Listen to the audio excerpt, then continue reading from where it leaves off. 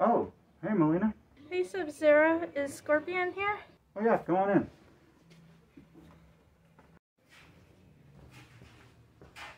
Yeah.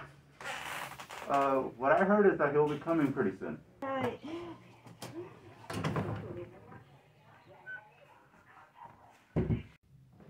Oh, by the way, Subzero, I have something to talk to you about.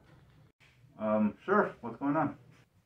So, Subzero, I heard what you did to Scorpion the other night after a long night shift.